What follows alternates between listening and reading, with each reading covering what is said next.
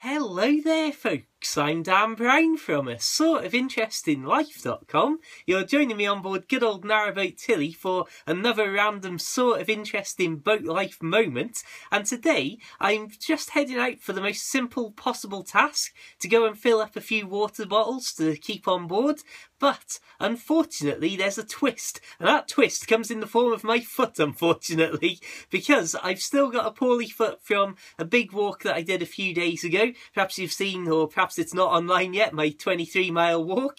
But basically, I don't want to have to hobble down and around the corner and up over the bridge to the water point, and then have to hobble down the towpath back to Tilly, carrying the extra weight of about 13 litres of water in my backpack. So, what can I possibly do to avoid having to put all that weight on my foot? Get ready everybody. If the video title and thumbnail image didn't have a massive spoiler in it, which it probably did, of course we are going to hop in the kayak and paddle up around to the water point.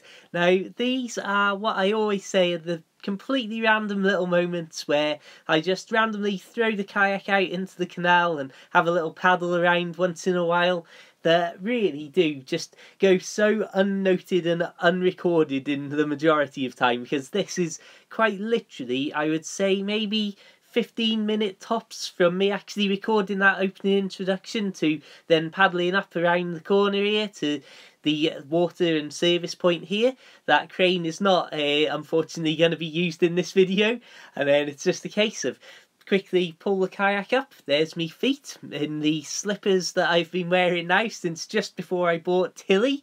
My right foot is the poorly foot, not that it's really particularly relevant, but as I was saying, as we fill up here, it's literally maybe 15 minutes, maybe not even that long, from actually being in the boat recording that introduction to camera to then paddling for a matter of maybe 2 or 3 minutes up and around the corner to then obviously filling up the bottles, nice and simple job that you're seeing here, and then hopping back in the kayak and paddling. I was going to say pedaling then, flipping heck, it's the last thing you want to do in a kayak.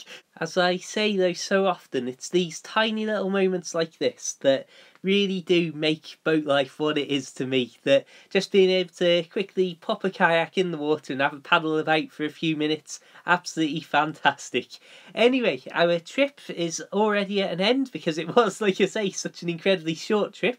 So I will wrap things up and say thanks for watching. Check out my other videos and subscribe for my weekly boat life videos and all sorts of stuff from the great outdoors like this. Feel free to check out my books available for the Kindle. Search Amazon for The Narrowboat Lad. Find links to those in the description, as well as Facebook and Twitter for loads of photos from the canal and all that sort of stuff. But until the next time, keep it kayak worthy, keep it boat worthy, and of course, farewell.